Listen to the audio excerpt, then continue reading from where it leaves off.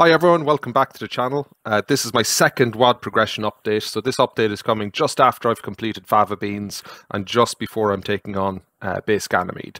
So firstly, Fava Beans, I've had a riot with that. It's been great fun. I've really enjoyed it.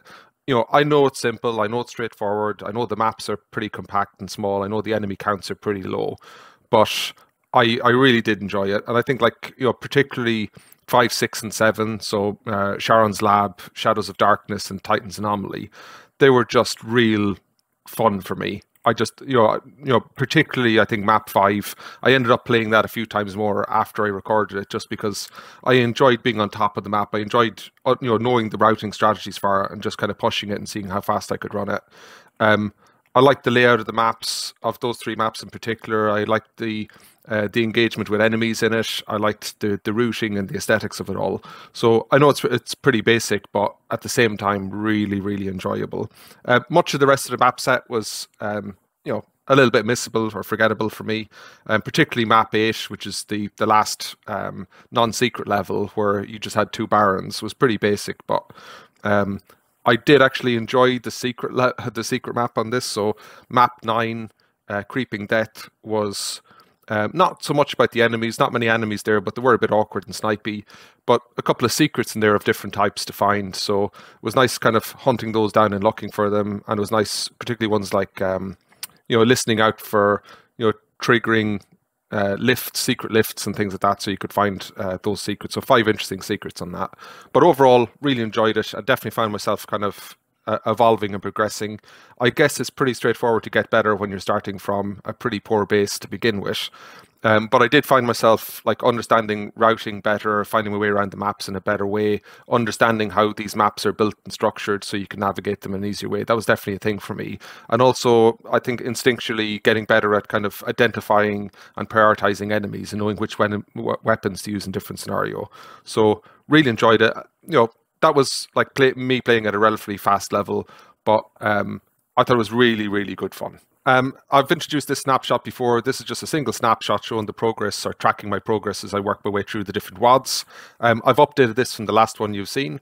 So you can see now that I've got Fava Bean with a tick mark on it, and Base Ganymede has received the target. So that means that Fava Beans has now been completed. I've uploaded all the videos to YouTube, and my current WAD that I'm working through and recording is Base Ganymede.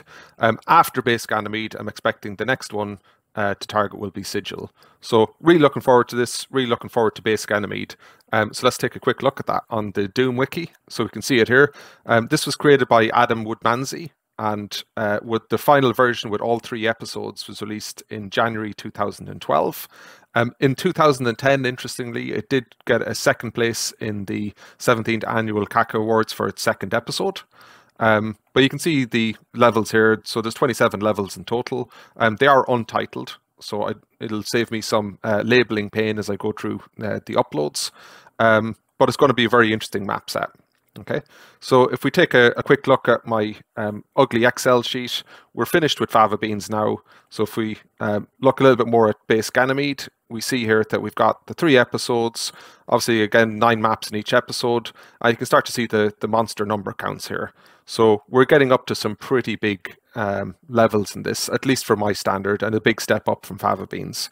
So in total, these are averaging something like 1,200 enemies per episode.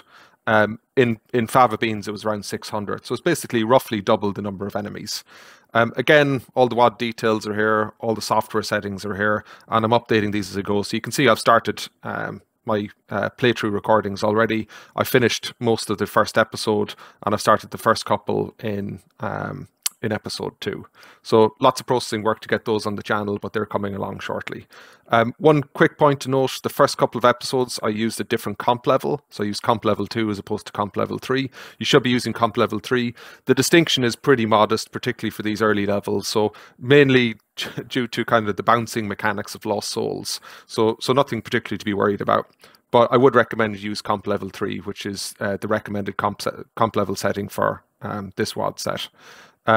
But yeah, the enemy counts are getting bigger. We've got a couple of big levels in there. We're getting close to kind of 300 monsters. So looking forward to kind of getting stuck into that a little bit more and working my way through it. So as I upload videos of the Base Ganymede playthrough onto YouTube, you can look out for this kind of familiar layout. Again, this thumbnail you'll see is a standard, so like the WAD name up here, Base Ganymede, the map here, all of the maps in this WAD are untitled, but the map numbers are here. And also I've put in a picture here of Ganymede, which is a satellite of Jupiter, just as a quick visual reference to note that this is one of the playthrough videos of this series. So that's it for now. I'm really excited to be working through this. Really looking forward to Base Ganymede and the kind of step up in difficulty. And I'll keep you updated as to how I go. But thanks very much for listening, and I'll talk to you in the next one.